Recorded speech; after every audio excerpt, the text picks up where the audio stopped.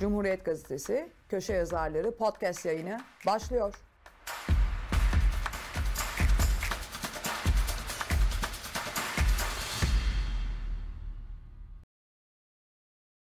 Hulusi Akar ve cahilliğin dip noktası. Orhan Bursalı. 12 Eylül 2024 Perşembe.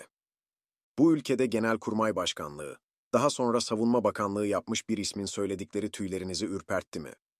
Eğitimin amacı bilgi değildir. Allah korkusu ve kuldan utanmaktır.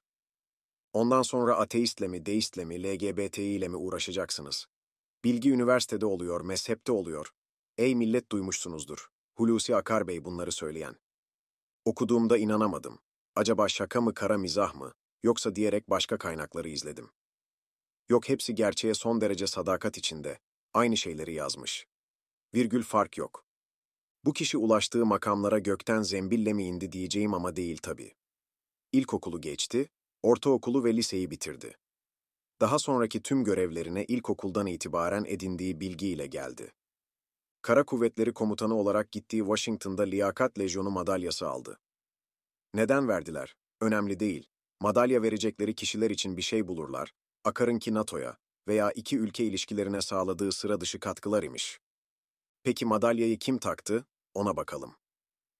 4 Temmuz 2003'te Süleymaniye'deki Türk Özel Kuvvetleri'ne bağlı askerlerin başına çuval geçirilmesi emrini veren ABD Kuvvetleri Komutanı Raymond Odierno. Türkiye'de kıyamet koptu, haberi veren Sedat Ergin yılın gazetecisi ödülünü aldı ki çok sağlam bir ödüldü. Bu çuval olayının utancını hala üzerimizden atabilmiş değiliz. Türkiye'nin 25 yaş ve üzeri nüfusun aldığı ortalama eğitim süresi 2011 yılında 7,3 yıl iken, 2022 yılında 9,2 yıl oldu. Ortalama eğitim süresi 2022 yılı için kadınlarda 8,5 yıl, erkeklerde 10 yıl olarak gerçekleşti. 6 yaşında ilkokula başlanıyor, 4 yıl ilkokulu bitirdiğinizde ise 10 yaşında oluyorsunuz. Yani ortalama eğitim süresi 2022 9,2 yıl olduğuna göre henüz ilkokulu bitirememiş bir nüfusumuz var. İlkokuldan sonra 4 yıl ortaokul, 4 yılda lise var. Yani Akar'a göre bu süreler içinde öğrenilmesi gereken Allah korkusu ve kuldan utanmaktır. Eğer buna inanıyorsa lise dahil herkesi tarikatların, mezheplerin içine sokmalı. İmam hatipler bile yoğun din dersleri dışında esas bilgi üzerine kurulu. Baktım Akar irticalen konuşuyor, hiç düşünmeden kapmış mikrofonu sallıyor.